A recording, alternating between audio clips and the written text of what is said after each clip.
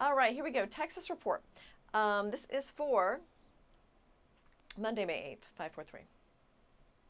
Hello, Texas. The Texas economy is expanding at a moderate pace, but home prices may be overheating. The Dallas Federal Reserve says job growth in the goods producing sector showed particular strength, especially energy, manufacturing, and construction.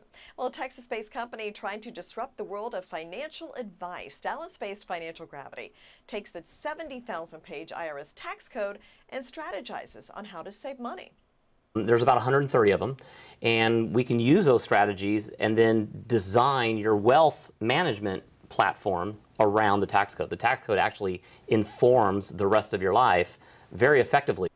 The Financial Gravity Company differs from other wealth building plans by providing hands-on execution with the client. Well, Texas oil bankruptcies are slowing down. Haynes and Boone's latest oil patch bankruptcy monitor report found just 2 bankruptcies in April and only 9 so far this year. That includes 4 in Texas. When oil prices bottomed, it led to a wave of bankruptcies in the state.